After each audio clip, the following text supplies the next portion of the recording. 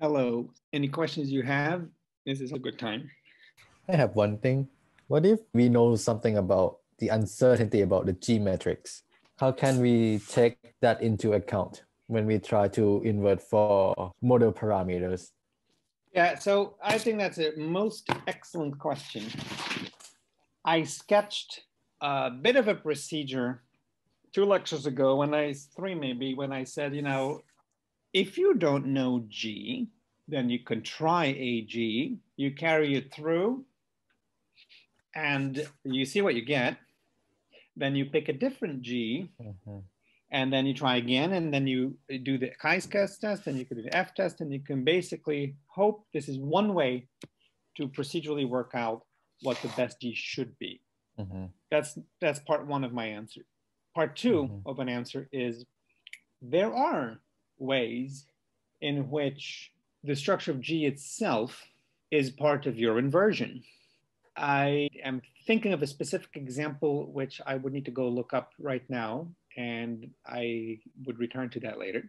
Three, though, if we generalize this to a ludicrous degree, then you could say, I have no idea what's going on.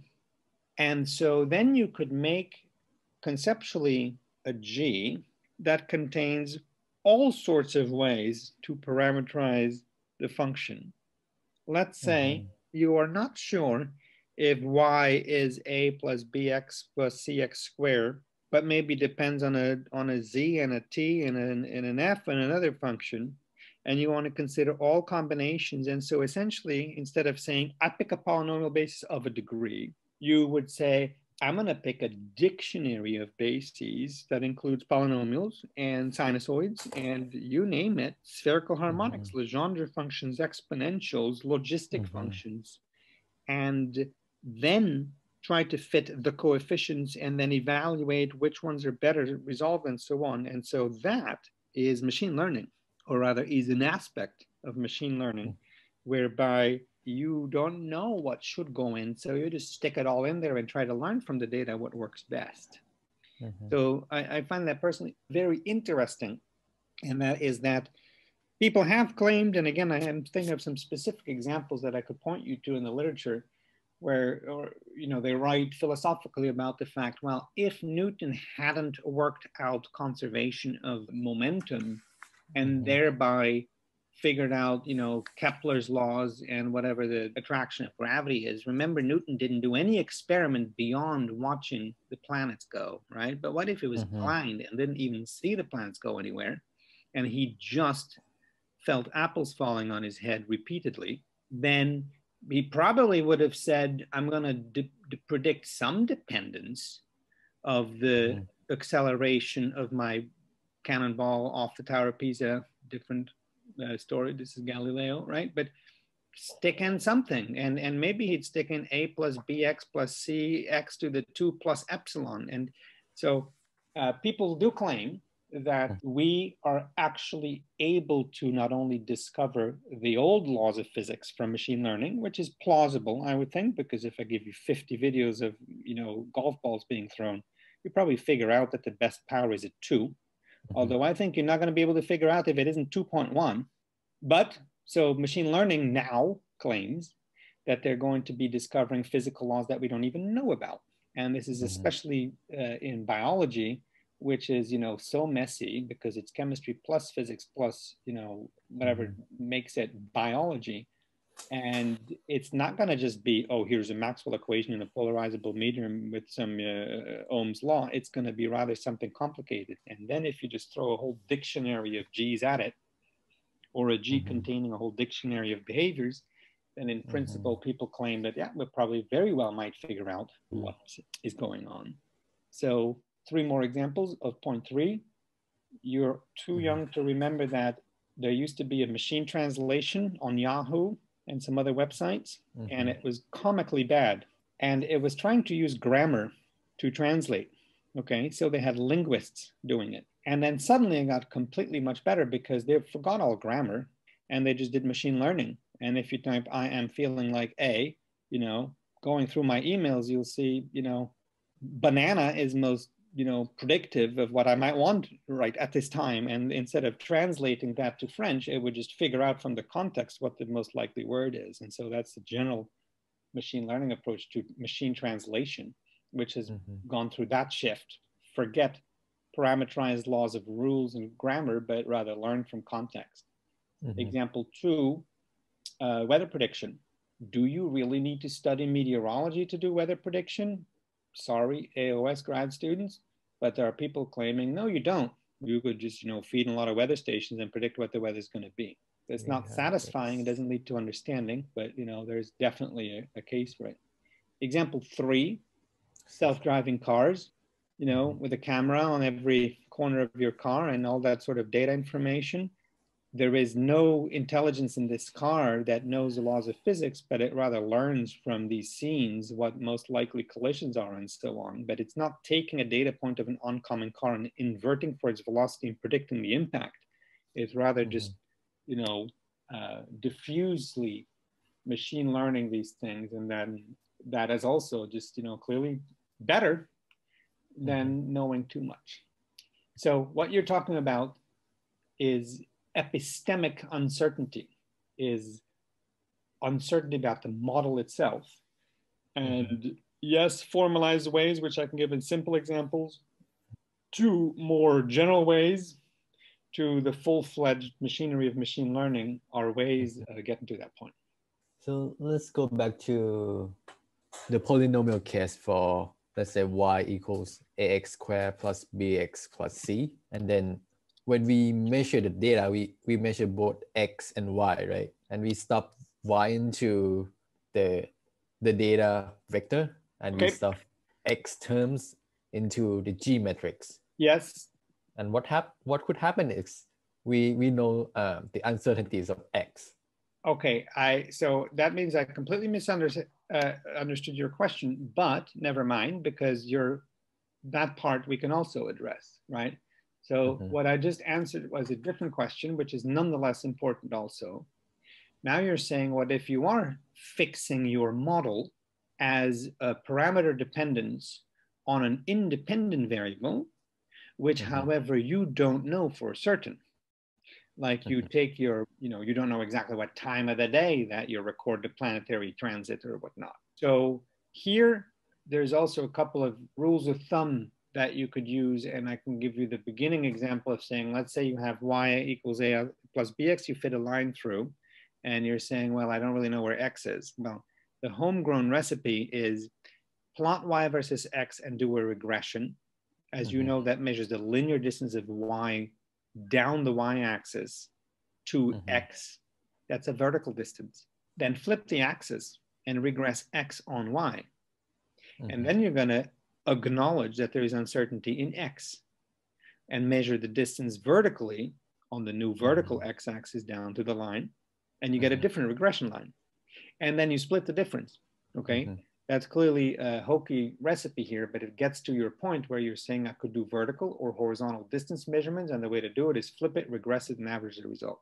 Maybe I should draw it for the benefit here, because these are clearly questions that should come up. Question that came up is, what if G, your linear inverse operator, and I misunderstood your uncertain for unknown, and then we talked about try different things, go to chi-squared, go to f-test, and so on, like the polynomial example with the varying alpha, formally build alternative models into it. I have an example that I can't remember right now, but I'm going to do it here. I'll return to it. And, all machine learning, dictionaries and stuff, I'm just throwing the words here because you will hear them. Kernel density estimation, Gaussian process regression, all of that stuff, it begins with a model. And it doesn't really know what to pick because it doesn't have physics. And so it needs to sort of find something. And if you're doing it poorly, you're just going to stick in something and live with the result. And then you know that you're not listening to this class, because then you're saying you're not really asking the real question, which is, if I found my best model, is that any good? Could I find better model whose best parameterized version is better? That sort of question. 2, what if G is uncertain in the following sense that you meant, which I'm going to paraphrase as follows. Y is an unknown A, B, C, but we've so far only incorporated noise in the Y data, but not both Y and X are uncertain. That's the real question. The noise is on Y. So my notation would have had to be updated, i.e. there exists noisiness on an X, on the X variable. Okay, a couple quick examples. Here's the one I started. Have a noisy data set Y of X. I'm going to try to plot something reasonable here. I'm going to try to sort of mirror this, right? Which is more or less that, if I'm not mistaken. Which I'm going to find out by looking through this here on the back, mirror it. Yes, more or less, you know, so I flip it. And so I'm saying, well, look, if you regress according to what we all have been doing with the GTG inverse GT, and you get that, you regress your X on Y, you get a different line. And as we know, the first line penalizes, ooh, that's a word I haven't used, it penalizes, right? The penalty function, the cost function, the misfit, all of those things are synonyms. The vertical distance, that's your penalty. Now this is essentially the horizontal distance penalty, because, you know, vertical is a new horizontal, right? And then combine an average. I'm not claiming this is maybe it's a method. I'm not claiming that it's a good method or the only method, but you do get an A, B, C with one half here. And now you get a different A, B, C, and I'll give it two halves to show it's different. And so you could sort of work out some system. Like anything I propose, you should just try it and realistically generate some Y's and some X's and realistically fit them with an exact ABC that you know, and then try to recover it and then see how far you get. And then you evaluate your method by simulation, which you should be doing. Third thing that I was about to say when I was going to draw the picture is, well, there's clearly a XY plot with the same data where I might find a third where the penalty is onto the line, right? Penalize distance to the line. That's an actual definition of an actual distance to the actual line that you, however, don't know yet, right? Neither vertical or horizontal, because those are just privileged axes of looks here. But how far away you are from where you want to be in your model, that's another way of doing it. So that leads to a word that I'll just throw up here, and that's called totally squares. Books have been written about it. It's complicated. Why? Because it involves squares and square roots and things that are, you know, sort of ugly looking. If you look on my webpage, I have a routine I stole from somewhere, which is called TLS. It's one of the few routines I didn't make, but I acknowledge where I got it from. And you'll see that it actually does that. And I have used it. That's why I have it on my webpage and some of my papers. And it is vital to do so when you have uncertainty on both axes. But now let me ask the question of you and say, what method do we sort of already have in a way, don't we, to characterize dependencies of this particular sort, this linear sort, in a joint space X and Y where you have two PDFs on X and Y, and you have a joint PDX of X comma Y, and you have a marginal of X integrated over Y and Y integrated over X, and you have a conditional of X given Y and Y given X. I'm using all the words I've ever used. How do you measure the geometry of such correlations? Well, there I've said it, right? Remember the correlation coefficient, which expresses the strength of these relations. And that doesn't give you the direction right now, unless you do some more work. But hopefully it is clear that when you're asking the regression question, or you're asking this regression question, that when we first ever wrote down again the definition of the correlation coefficient, we were taking into account the uncertainty on X and on Y, because that was built right into the definition of correlation coefficient, which is the expected value of the product pairs of the x's and the y's shifted by their expected value and scaled by their standard deviations, and all of that normalized. So, well, rather, that is the way to normalize. So we've already come to this point, which means that on the way to total least squares and other words that come up, you're going to find expressions like, okay, figure out correlation coefficient and how that turns into this line.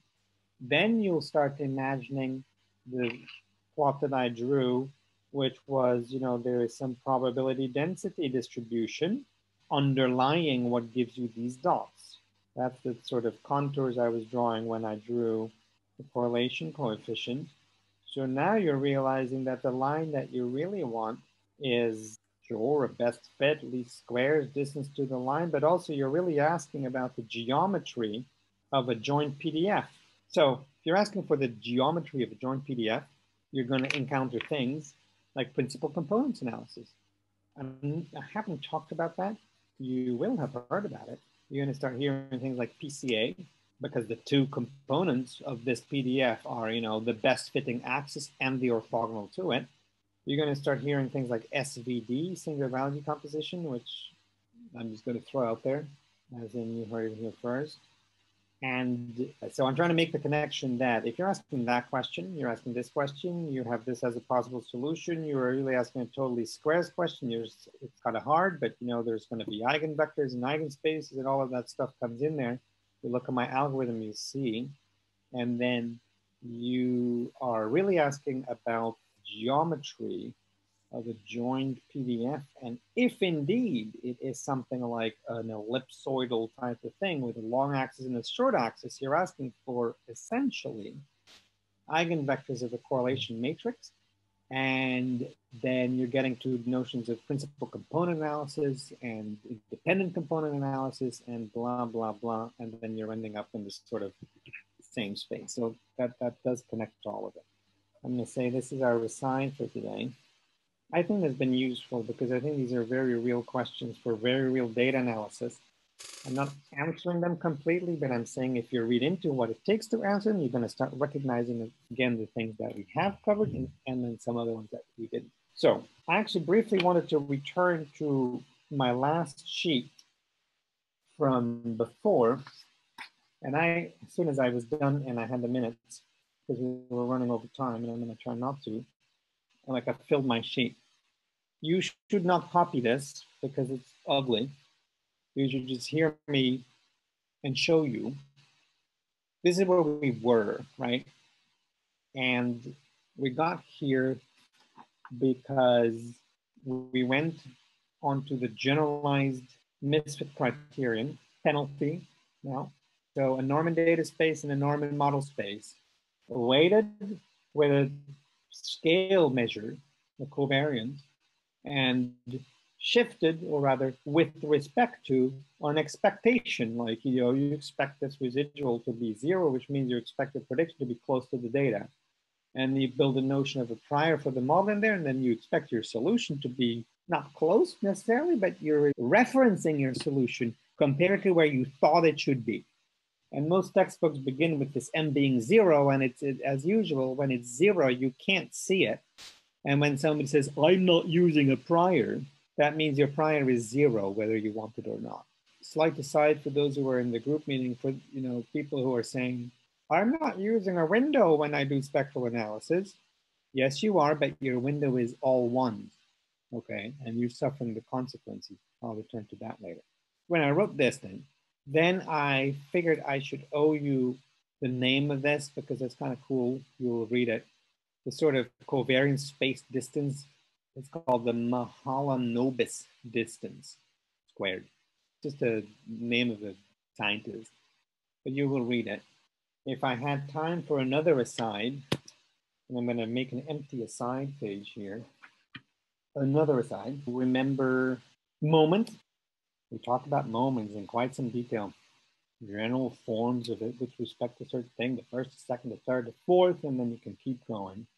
I told you can skip the moment generating function of Bendat and Pearsall in their chapter 3. However, you can also not skip it and learn something. It's a technique to find moments from other moments. And then there's a thing called cumulance.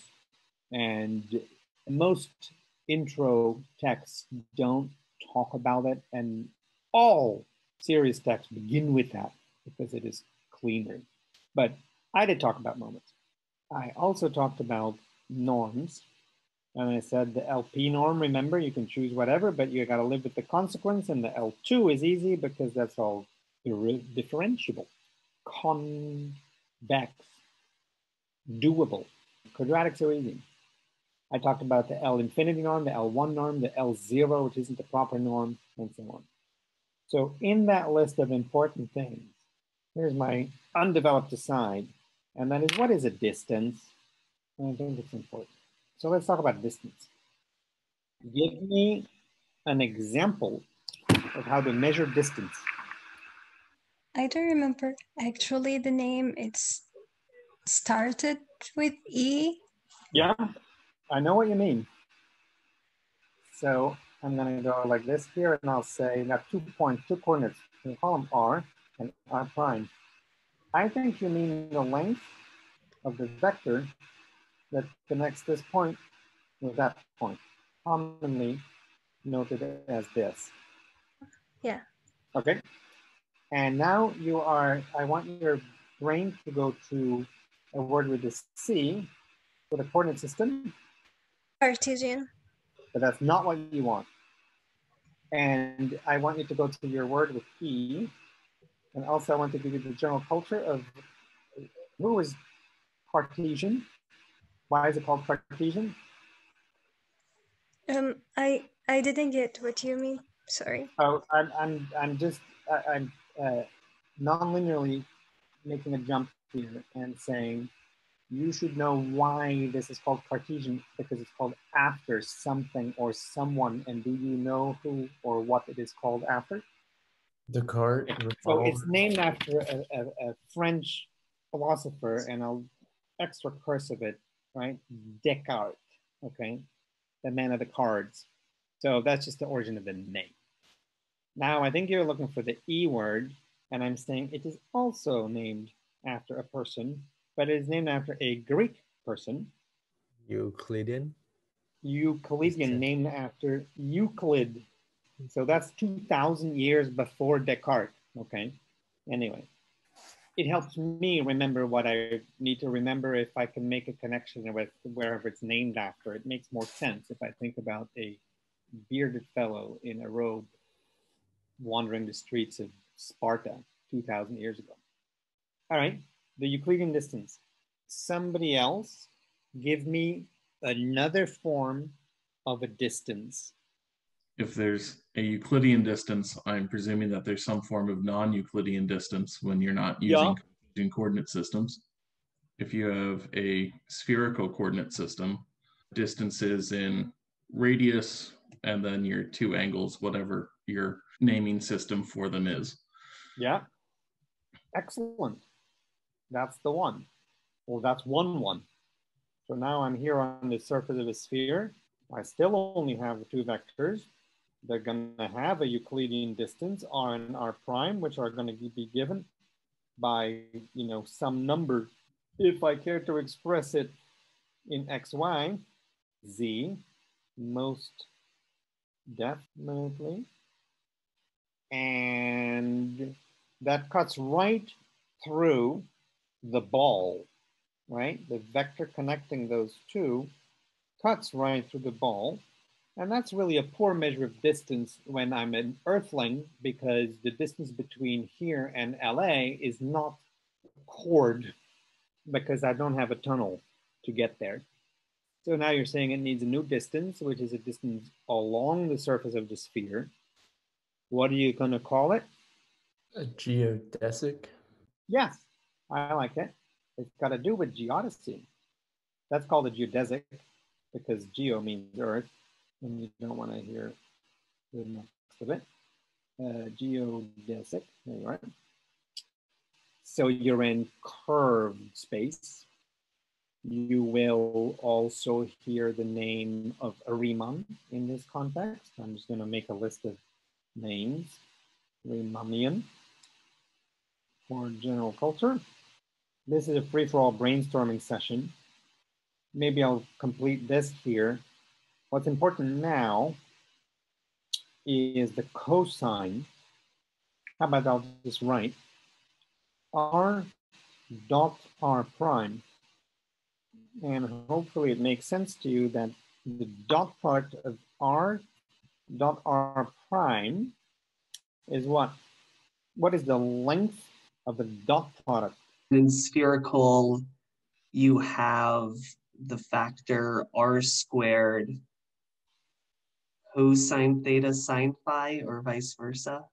Okay, so I'm going to go with you and say you don't even have to have coordinates, but what you're expressing is the fact that whatever you're doing, you get the length of the one vector times the length of the other vector, which on the same surface is r squared, and then the cosine of the angle towards them. That is what you are saying. Indeed, you are saying, you know, we're getting to the point that, you know, and I'm just mixing notation here a little bit, right? That measure of length, often as, you know, this thing here, is going to be cosine of this angle, which in seismology is the epicentral distance from, you know, one place to the next one. So here is cosine delta. So an angle is a measure of the distance, even though I'm not actually defining distance properly because it has to satisfy certain laws and so on, but that's a way of measuring how long it takes you from here to there along the surface of the sphere. You gotta twist this over some spherical angle. All right, more distances. Open mic. Minkowski. Oh, I was gonna write that, but I'm not allowing it. It's excessively erudite. They're all manifolds, right? It's a space-time measure, and space and time are related, and so that gives you a particular distance. And believe it or not, there, correct me if I'm wrong, people talk about geodesics too. They're just talking about a different measure, and you know. But so yes, I like that. Good word to have. I like to make a list. Maha la nobis. That's a distance in a covariant space. I've already just defined it. That's a way of saying how far you are away from something by saying, you know what, let's just scale it by the scale of the distribution it's drawn from. Okay, more distances. Like the real distance you, like the wave travel. It's not like following a straight line, but following a curve. Yes, yes. An arc length, if there is a thing. If you're on a trajectory, okay, I like it. How about I'll take it and then I'll do another thing with it. Okay, so you're asking the following. You're saying, now there is some place here. I'll give you the image that comes to my mind. You're saying, well, I start here and I start in there, and there is a trajectory. And you're saying, what is the length of that trajectory? That's a measure of distance, loosely speaking. So I'll say distance with that. And so I'm going to just name this after Mr. Trajector. Okay. So you shoot a cannonball, there's a ballistic distance. You shoot a seismic wave, it's however long the wave took. You know, it's a path in space, all sorts of things. Okay. I want now a special case of that, which I actually wanted to talk about, which you will hear. And I'm going to ask for you to make a mental connection between the fact that the Euclidean distance is really your familiar distance. It works with squares, right? Because that distance is the square root of the sum of squares of the difference of the coordinates of these points. That you'll learn in presumably 3rd grade, I would guess. This you'll learn later because it's cosines. But now I'm saying, if that's quadratic, what sort of distance would be coming out? If I call quadratic Euclidean and Euclidean L2, then make the connection with my norm and then say what would be sort of an L1 distance? There's a distance called like the taxi cab in topology. I love it. That's the one I wanted here for now. I'll correct the spelling later. So I want to do this here. I'm on a grid here. What's a synonym for that actually named after something that I can capitalize? Manhattan, And why? because of the city Right. and the taxi cabs in it. Taxi cab or Manhattan distance, because nobody in New York wants to know how you Euclidean connect 2 points, because you can't go there unless you're friends with all the doormen. But the Manhattan distance is you gotta go this way, then that way, then this way, and then that way, and then you end in this point, and you add all those things up in absolute values of the x's and y's, and you have sort of an L1 type of distance. Okay, that's Manhattan distance. So people are measuring norms between vectors and norms of the vectors. You know, we're always in L2, we're always Euclidean, but in spherical, it's all different. In really, that's the one we really have been using all along, because it makes a lot of sense, which is, of course, a Euclidean combination of something that's been reweighted. That's the one we really want. The taxi cab distance, however, is something that you'll do L1 type of problems. And of course, the L infinity would be what is the maximum jump in one of the coordinates you'd have to do, which is, of course, something that if you're trying to optimize something and you want to find, you know, the distance between one point and the next point, you go like start moving in the biggest coordinate direction where you have the most to travel. That would be an L infinity distance. I am, however, regretting that none of you say distance that is on all of our minds. Social distance. Thank you. Sad face.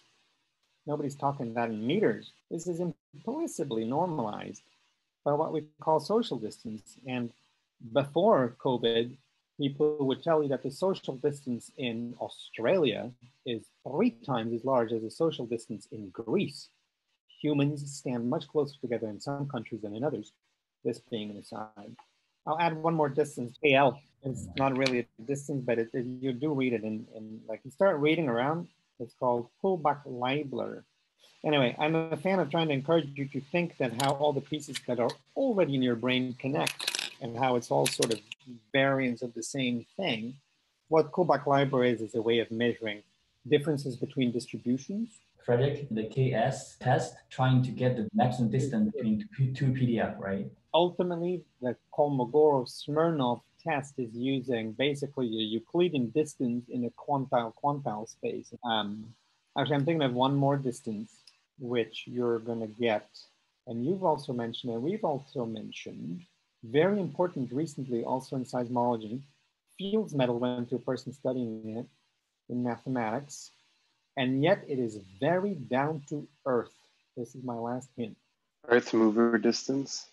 Yes, the Earth mover distance. Isn't that a wonderful name?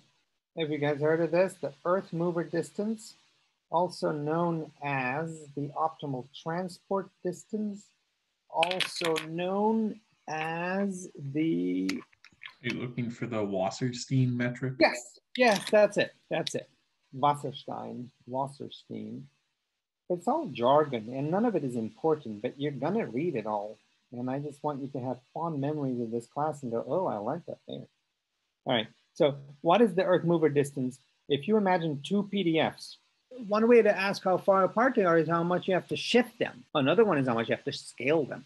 Another one is if you took bits of probability from one end of the pile and moved it to the other end of the pile, you'd be moving a probability distance. But just like if you had to ask how many scoops of dirt do you have to take to make 2 piles of dirt look the same, the question is, let's say you have 2 piles of dirt. This is not speaking respectfully about the earth, but anyway, here's a pile of dirt. Here's another pile of dirt. How do you move one pile of dirt to another pile of dirt? Those of you who have never been handed a shovel, it's not going to resonate with you. But one way of moving this pile of dirt to there is, you know, to begin on the left and pick this scoop of dirt and move it all the way to the right, because, you know, that's a good start, right? And then you're saying that's certainly spending a lot of energy, but it is possible. And another way of beginning is to move this pile of dirt on this tapered edge here. And how about you just move it a little closer because you're going to need it here too. But then you're saying, well, maybe what if I move this piece here, you know, to here, and then, you know, and so it asks of all the possible ways that you could be moving things, which one is the optimal transport ways, the way in which you get the least tired moving dirt, which is certainly, of geologic relevance, and also just energetic. So there is this notion of optimal transport, but you should also realize it's going to be really hard to figure this thing out because you have to evaluate all ways of moving dirt for every grain, for every bit of probability in this distribution to go from one place to the next. Now, why am I on this tangent? Because, we're always going L2, least squares, Euclidean, Gaussian stuff, but that's, has been known since the time of Gauss. I do want to teach you that the excitement is that when you change it, because you realize sometimes you have to change it. When your distributions are not Gaussian, when your measures are not usefully quadratic because that weights the outliers too much, when you want more robust statistics, when you're just constrained by geometry, any other reason which you may need to change your definition of what it means to fit data or what it means to measure the size of a solution that you then wish to constrain.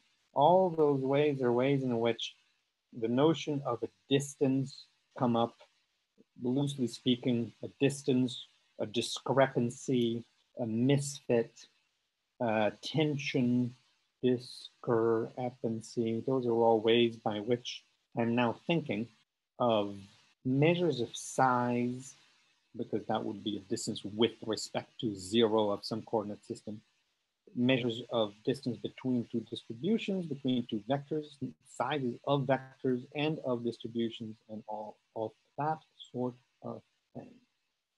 I got one more distance. This is a cool one, and also used in inversion and in geophysics. What is the distance between dog and God? You all remember playing those games in like newspapers?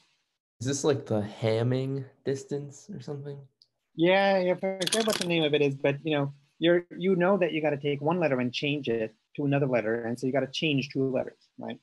But now the distance between coronavirus and carnivorous, same letters, you got to switch a few of them around. Did you realize that?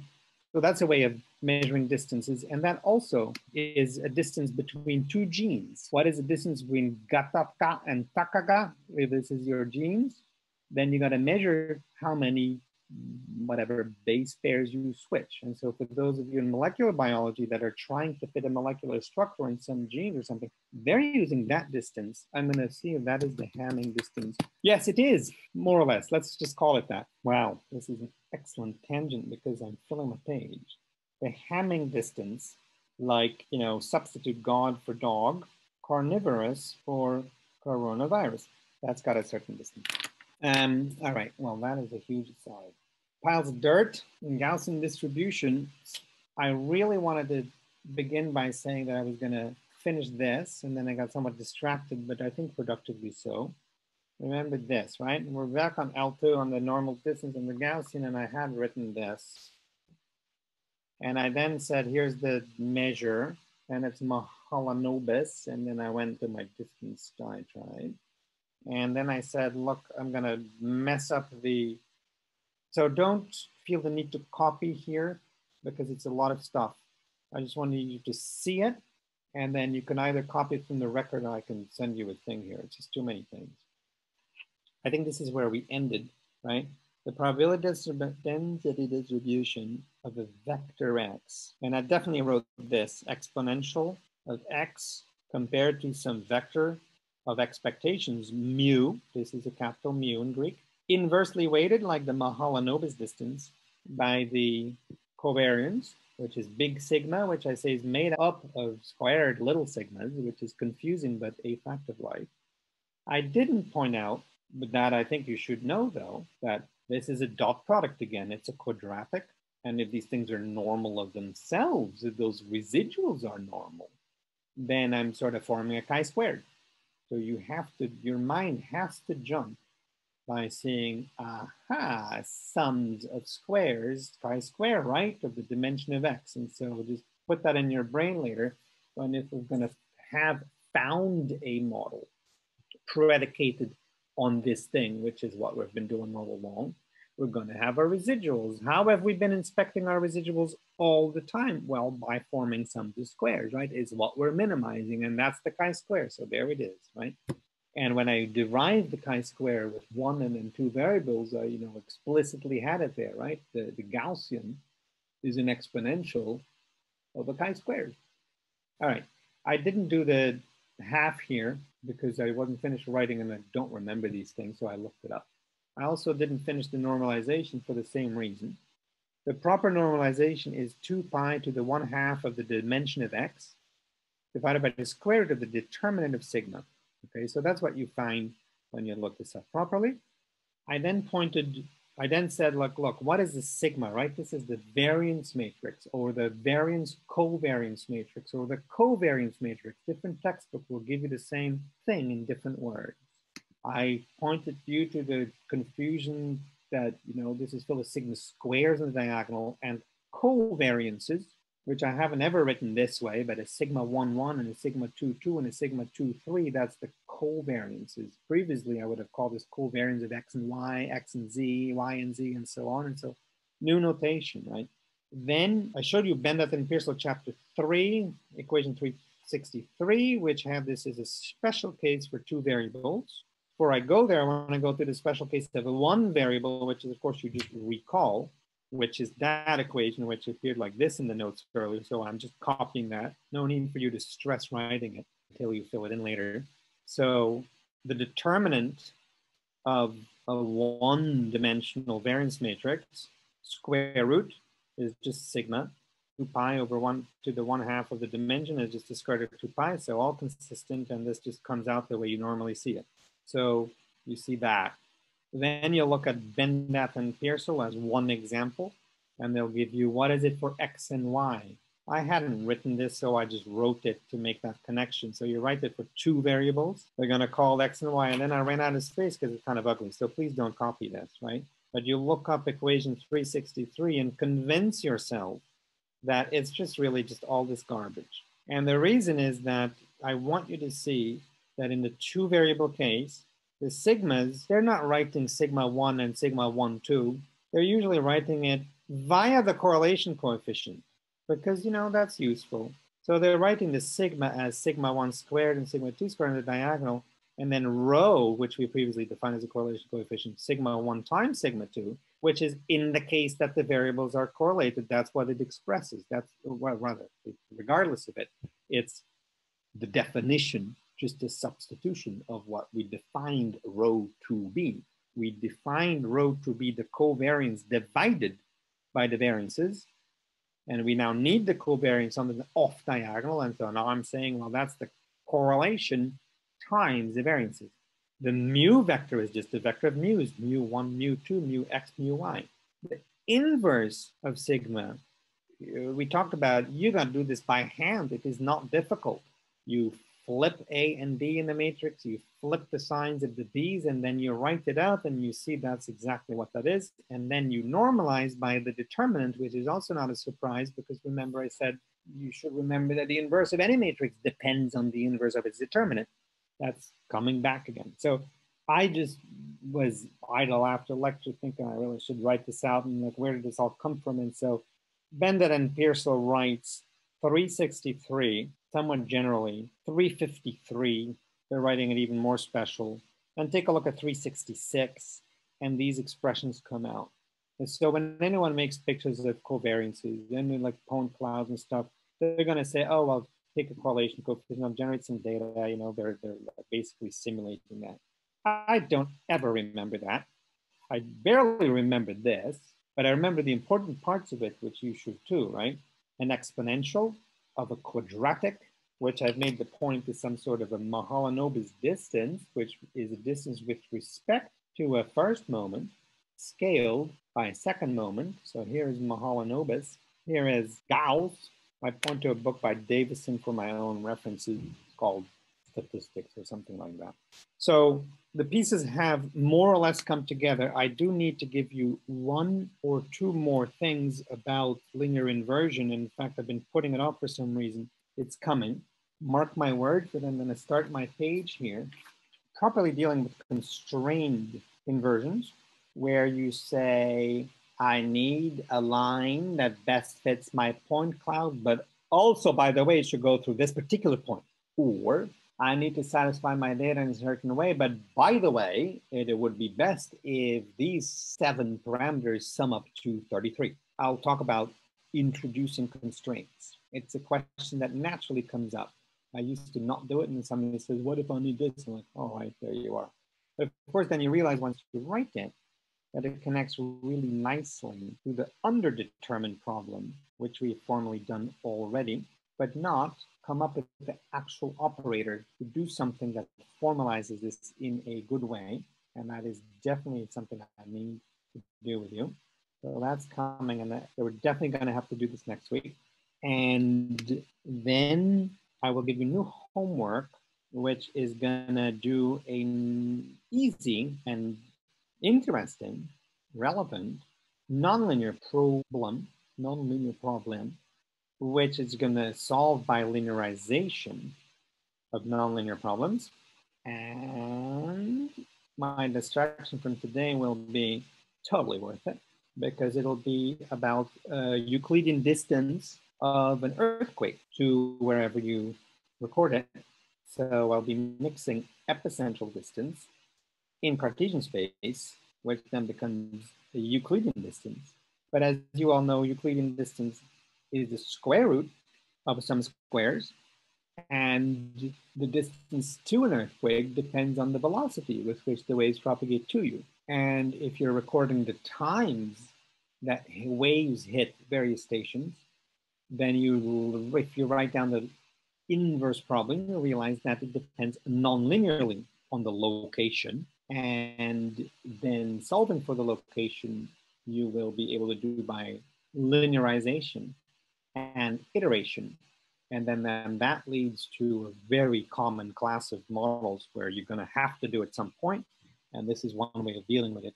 Linearize, iterate, get the solution. And you'll see that then in your homework. And so I definitely have to do that. And then to show you where that ends up, then I'm going to wrap it up by saying that bring Bayes back. All right, I told you it'd be back because there's a posterior, there's likelihood, there's a prior. I'll give you the example of just putting the pieces back together. They're all exponentials. Multiplying exponentials means adding arguments, taking logs, remove those things, and you'll see how maximum likelihood optimization is exactly the same thing as regular inversion for Gaussian models. And I think you'll appreciate the details. And I'll just jot down some words here for my remembrance that you're going to hear about. More words will be coming. You're going to write it, but not even speak about it. All right. I think that's my plan. I will have 6 lectures, hopefully, for spectral analysis, which, not surprisingly, is going to be a combination of all the 4 lectures, and you'll appreciate that.